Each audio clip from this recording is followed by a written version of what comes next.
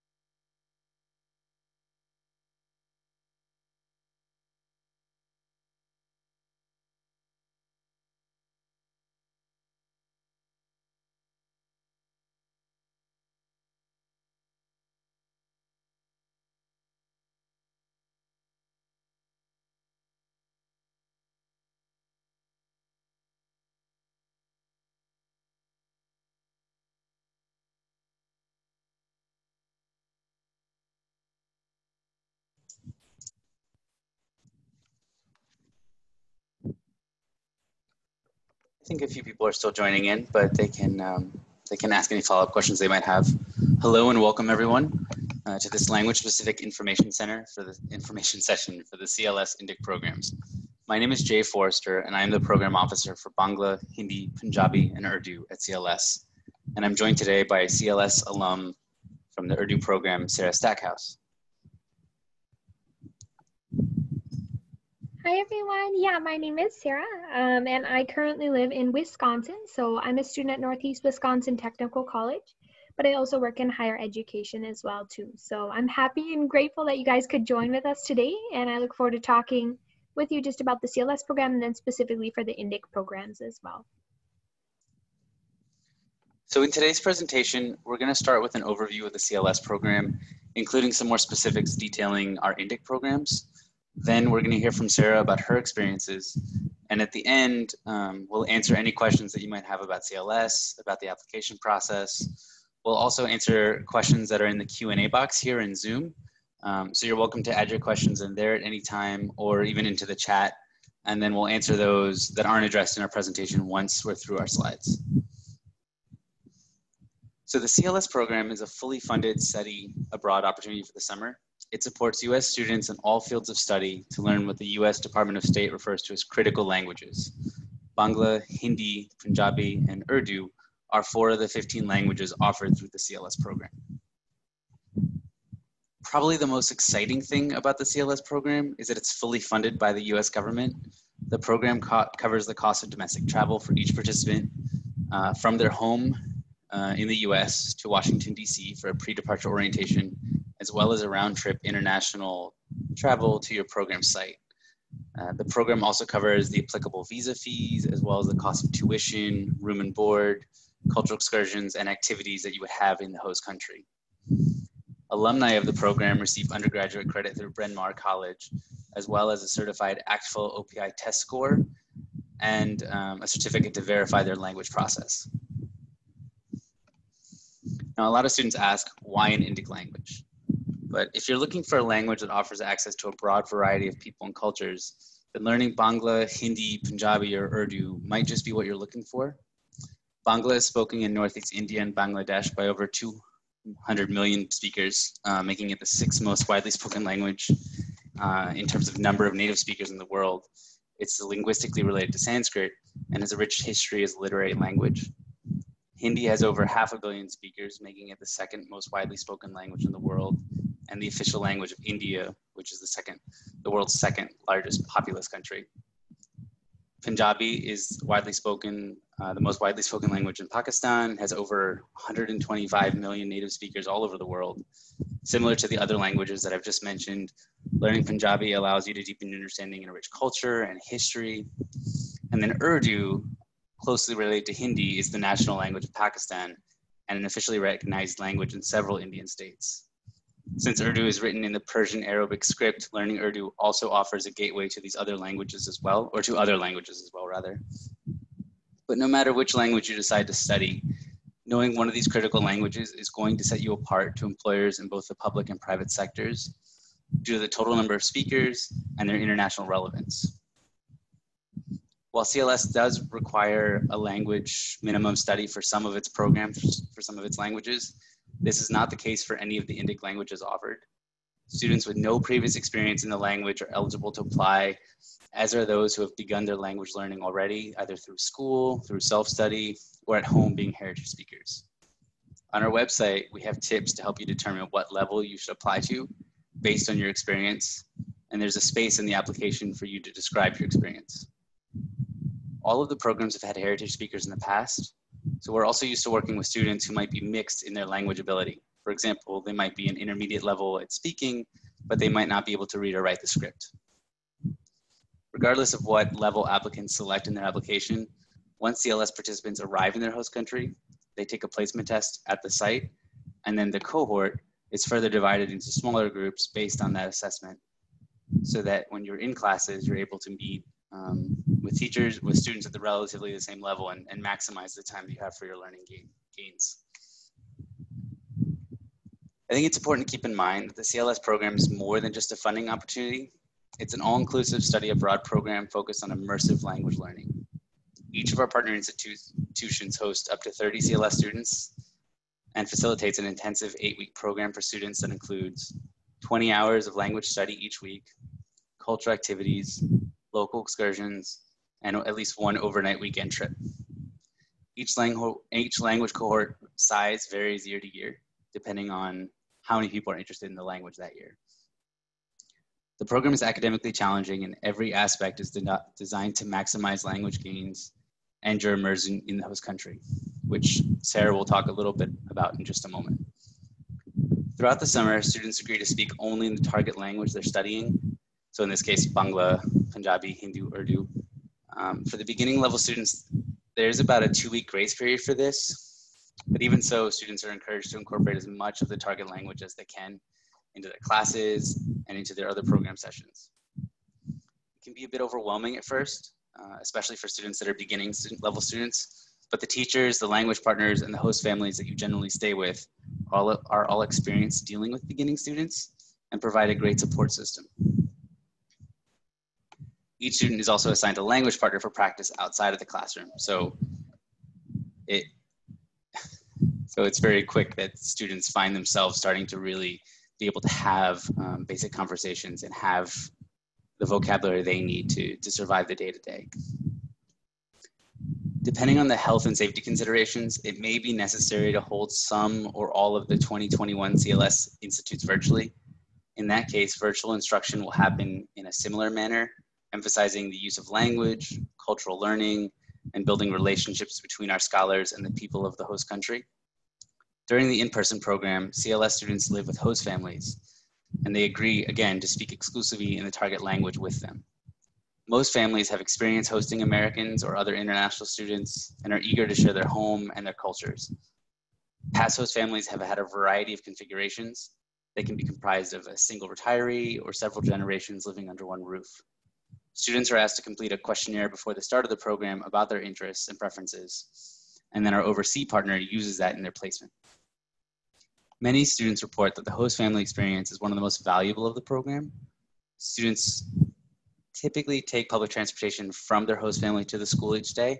For the Indic programs, they generally have transportation provided to them to get to the school each day, and then afterwards in the afternoon, they are charged with getting home, though they are told how to get home, and usually the first few days they're sort of walked through the process or someone goes with them. There's also an average of about 30 minutes or so in terms of that commute. Most students spend a significant portion of their time outside of the class with their host family, and common activities for many of them are watching TV and movies, cooking or sharing a meal together, going walks around the neighborhood, or celebrating events such as a birthday or a local festival. Sarah, can you talk a little bit about your host family experience? Yes. So my host family was super awesome, and probably one of my favorite memories or one of my favorite parts of the whole program. And so I had a housemate, his name was Rob, and he was also on the Urdu program, but he was, I believe he was an advanced beginner where I was like a total beginner. And so that was really fun because we're able to, get to enjoy the family together. But I know some people also will be living alone with a host family. So each experience will be different. And so we had two little kiddos at our house, which for me, I absolutely loved. And so I know that's one of the questions, as you're going along in the application is, would you like to live with a host family with kids? And so both myself and Rob said yes. And I think that's probably how we were paired together as well. But yeah, so we would just always enjoy family dinners together. I think that was one of my most favorite parts, or one of my favorite memories, is just really eating together. And that's really the time when you get to start using your Urdu and what you're learning in the class and just listening and soaking it all up. But then also we took excursions into town together, which was really fun. I remember going to the market with my host mom. So it's a really great experience, and really truly allows you to immerse yourself within the city as well as your neighborhood and get to know your neighbors and everything like that. So for me, definitely one of my favorite parts. Yeah, and I'm glad you mentioned having a housemate. So for the Indic languages specifically, there is the possibility that in your host family, you would also be with one other CLS student. That said, you would have your own bedroom and your own space where you could study. And then as Sarah mentioned, the family really it's a great resource, not only to learn the city and to understand the culture, but it's also just a great safety net for students to have people there that are looking out for you, that are making sure you're home at a certain time, that are sort of just asking you how your day is going and constantly there. In addition to host families, each student is also paired with a language partner, and they meet twice a week to practice their target language outside of the classroom. Language partners are predominantly local university students or young professionals with an interest in international exchange, or for the Indic languages, also with an interest in the target language. So example, for the Urdu program, some of the language partners, not all, but some of them are getting their masters in Urdu and they're interested in eventually teaching. And so it's a great opportunity for them to spend time with foreigners and to sort of practice some of that as they show the city and sort of just exchange culture in general. As much as possible, language partners are recruited from among students and professionals with a variety of backgrounds and interests, and we try to take that into account when we're pairing them with the CLS participants. For this summer, students met online with their language partners to take virtual tours of their houses in the US and Jaipur. It was a virtual Hindi program this summer. Students and language partners also cooked together and shared recipes via Zoom. They watched movies as pairs.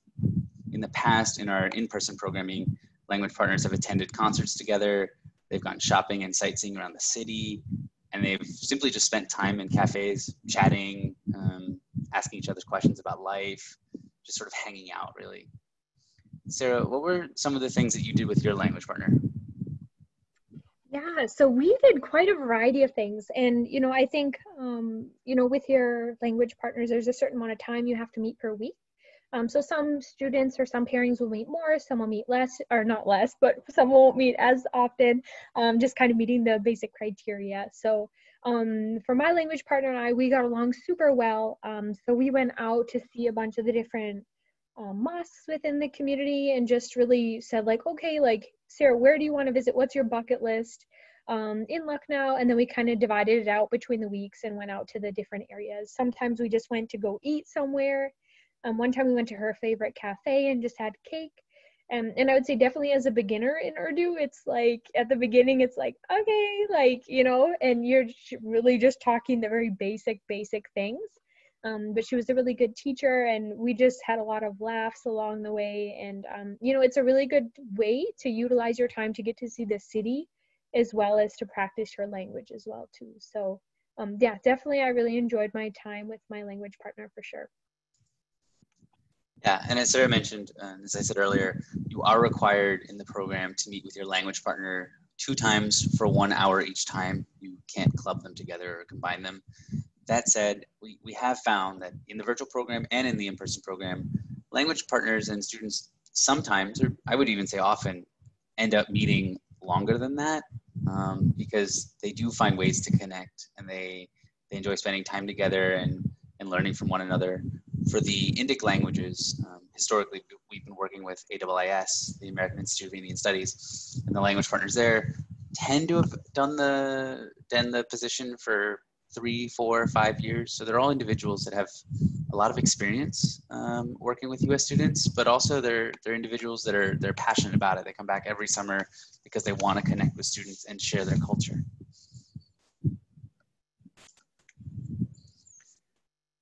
So in 2019, we had sites in the cities of Calcutta for Bangla, in Jaipur for Hindi, in Chandigarh for Punjabi, and in Lucknow for Urdu. Sites for 2021 will be announced in the spring of 2021. It's important to keep in mind that you're applying for a language and not a specific program site or a country. Cultural programming and excursions in the past have included master classes in traditional music and dance, have included visiting local temples, visiting craftsmen, having instructors, for example, like a sitar instructor come to the Institute and give lessons. Each excursion is designed to help promote a better understanding of life in the host community. This year's program included a virtual tour of a host mother's house and an interview with her family. It included a performance by a renowned sitar player. There was a 4th generation snake charmer that came and talked to the students virtually and then had the snake dance for the students. And then there was also a guest lecture by an astrologer who came in. Sarah, were there any excursions or cultural activities that stood out to you in the Lucknow program? Yeah, for me, I really took the time to enjoy the cultural classes. So I think I did way more than like the normal person would, but that's just because I love to do everything. So I took a dance class, I took embroidery class. What else? I took calligraphy class. I think those were my main 3.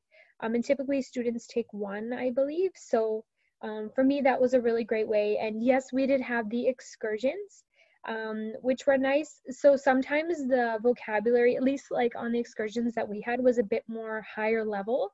And so it was good for us as beginners to just try and listen and see kind of what words and bits and pieces we could understand. But definitely the sites were beautiful, and it's just nice to get outside of your normal area to go see something new and learn about the city as well. Yeah, and we are planning for 2021 to have an in-person program, but we're not quite sure what's going to happen in the future. And so I did want to just have this slide out here real quickly to show you some of the virtual programming that we had this summer. On the left, you'll see a photo of a teacher who was in Jaipur talking to 2 of her students during a class. In the middle 2, there are 2 of the cultural activities where we had a performance by a sitar instructor, as well as a snake charmer I mentioned. And on the right, there was another excursion with usually one of the host mothers just talking to students, answering a lot of the questions that I think students would have asked had they been on the in-person program about what life is like, about dinner, about house rules. And she was kind enough to introduce us to her son and show us her garden. So as much as possible, we're trying to make all of the same connections that we can in the in-person program if there is a virtual program. So in addition to the opportunity to study abroad in the in-person program and to take language classes that are fully funded, there's a lot of other benefits that come with participating in the CLS program. Students in CLS make substantial gains in language proficiency over the course of 1 summer, and proficiency in a critical language opens up doors to further academic and employment opportunities in all fields.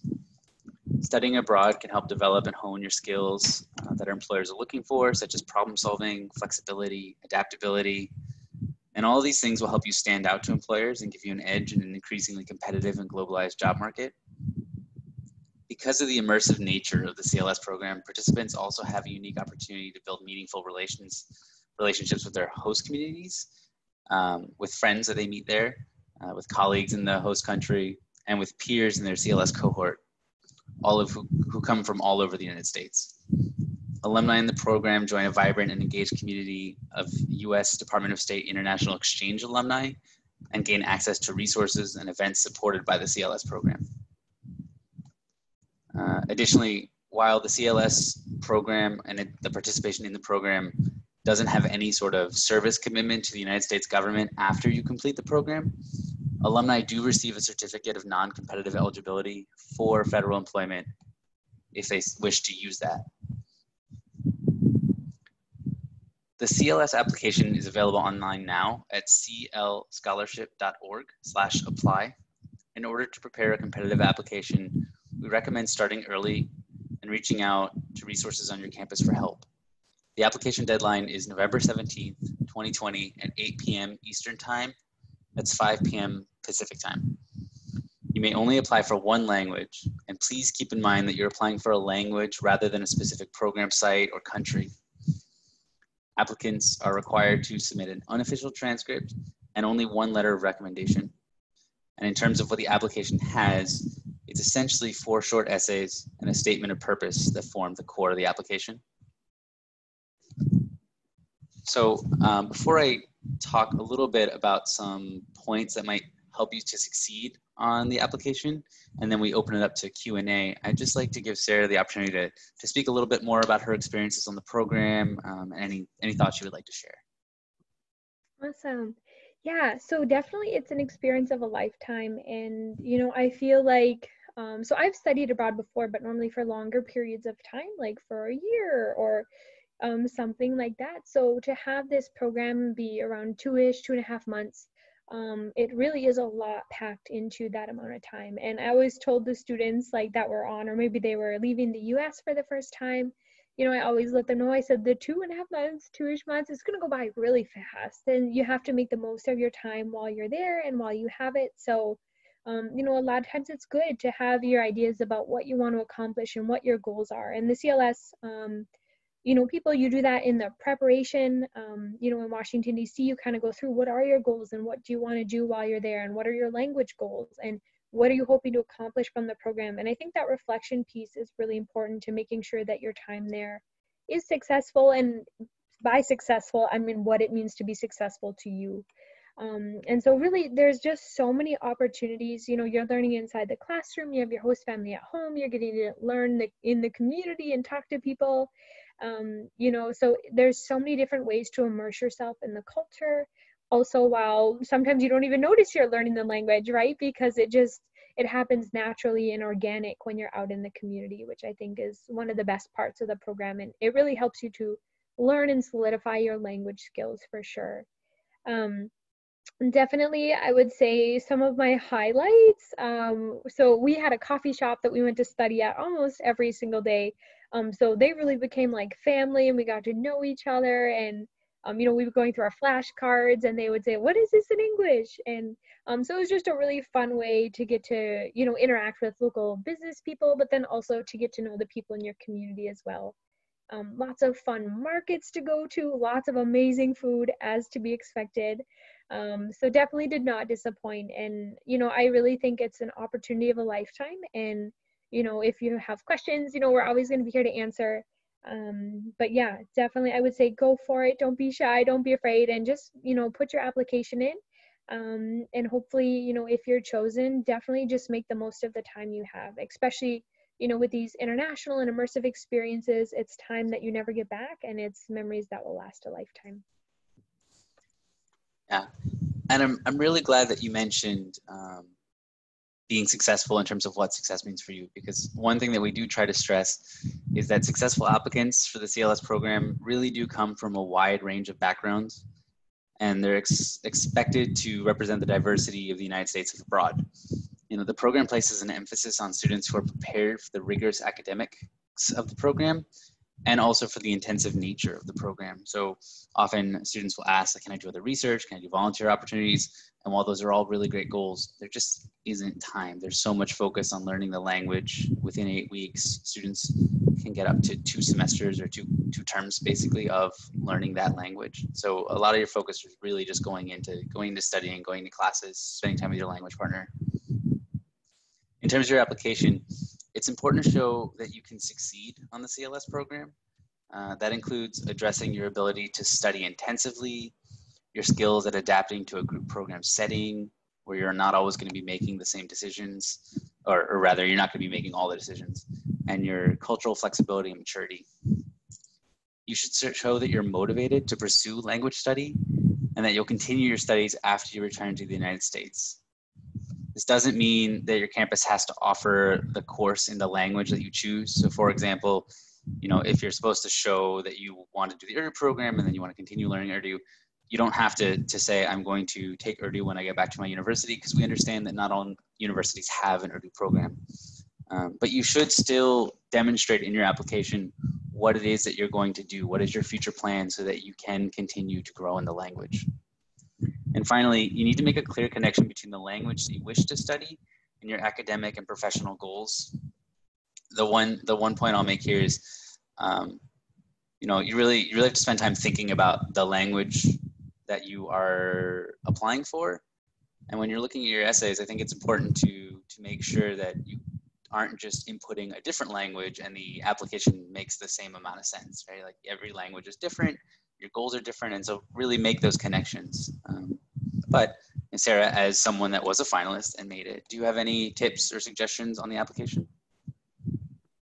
Yeah, so I think one of the biggest things is really knowing your purpose. And I've said this example before, but I think it is really important. So if you ask yourself why 5 times, so if I say, I want to apply to the Urdu program, but why? And they say, oh, I want to apply so I can use it when I talk to international students when I'm traveling in Pakistan and India, but why? So I think if you ask yourself why 5 times, it really gets you to the heart of like why you want to apply, and you can use that as your motivation in your application. And I think whether you're passionate about writing or not writing, right, regardless, you're still going to have to write in the application.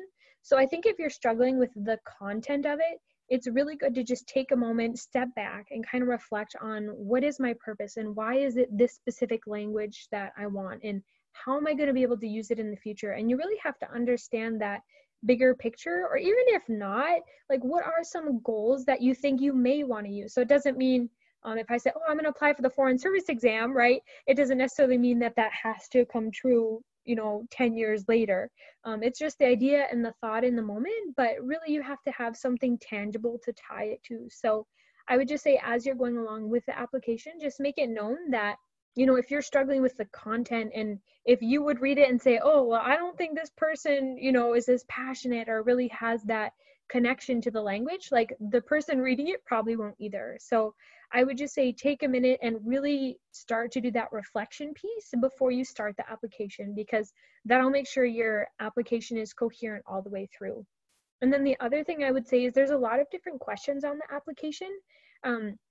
So you can really take the, you can really prioritize and make sure that you're able to pocket all the different areas of why you want to apply in each specific question. So rather than saying, I want to go to India so that way I can talk with students in the future for every single question, right? That's just going to get repetitive.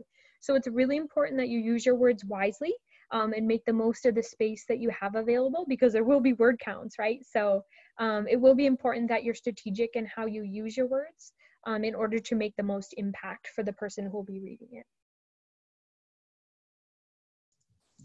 Yeah, and if you go to the CLS website, there are sections on the website that try to make it clear exactly what it is that we're looking for. You can go to our YouTube channel. There's a tips video, again, that tries to make it very clear what it is that each question is really asking. We fully recommend, we encourage students to write drafts of their essays and then show them to faculty, show them to your writing center, fellowship office at your school, really just anyone else to get an outside opinion. And as Sarah was saying, see if they can find that connection, if it's clear for them as it is for you.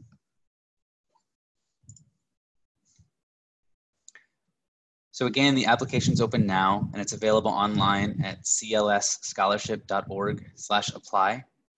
The application must be submitted no later than 5 p.m. Pacific time or 8 p.m. Eastern time on Tuesday, November 17th. I say this explicitly because every year we have students who try to submit their application at the very last minute and they miss the deadline. So please don't let this be you. In January, every applicant will be notified on whether or not they've advanced to the semi-final round of selection. This notification is done by email, so make sure you include a valid email address in your application and check your spam filters. There's nothing that you have to do between that first round of selection and the final round of selection. It's just us letting you know whether or not you've advanced. So there's no other information, essays, transcripts, anything that you have to submit afterwards. So thank you again for taking time to join us this afternoon. We'll be going through questions in the order that they've come in through the Q&A window or potentially through the chat. I've seen I think mostly through the Q&A. But we also want to point out that there's contact